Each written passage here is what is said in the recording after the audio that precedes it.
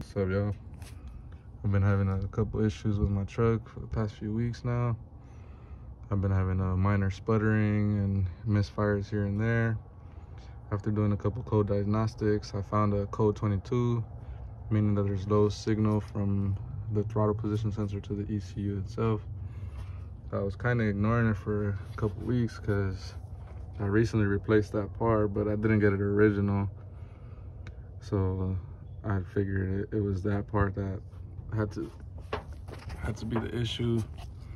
A couple days after, I kind of ignored it. My check engine light would start flashing, and upon that, I figured I had to figure out the problem immediately. So here I am. I have a new throttle position sensor to put in. The throttle position sensor is this one right here. This tiny little sensor right here with the gray on it, as you can see right here. I already took the time to replace and remove all the parts connected to the air filter. Here's your fuel injector. Here's the throttle position sensor right here with this little connector. Just gotta disconnect that real quick.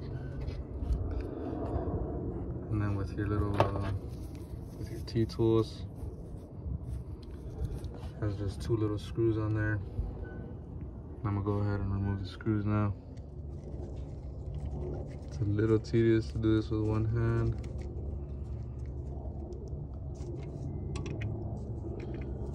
But I'm getting some pretty good results. Got both screws loose now. Try to slowly take the screw off by hand.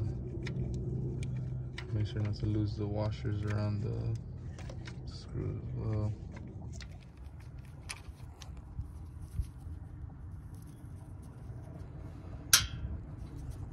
Upon removing the screws, the throttle position sensor will just literally pop out on its own.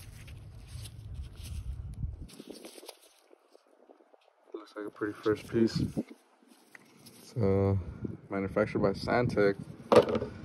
Figured it would be a better option than Duralast itself. Luckily I had this piece in the warranty. Swapped it out for a fresh one.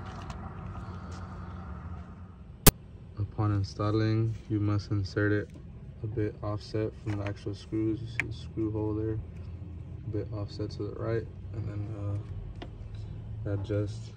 adjust moving to the left like this here. And there is no spec in the manual for the calibration on it, so I believe it's just to set it where the screws are. So I'm going to try my best to align it now. How it's sitting now.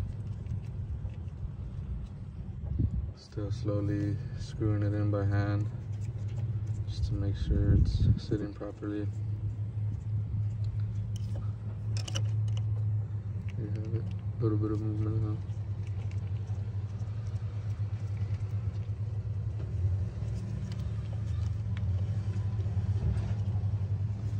Minor movement.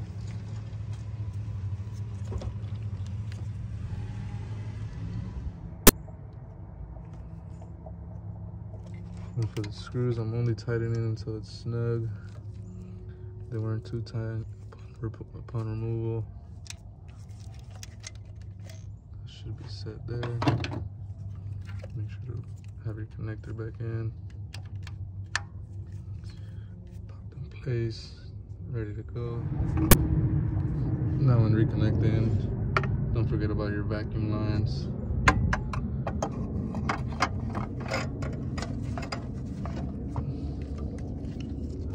Don't forget about your map sensor.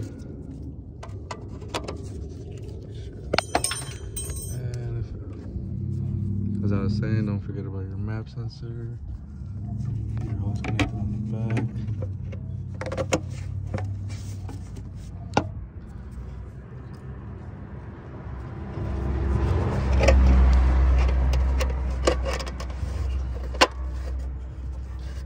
Your hose to the exhaust.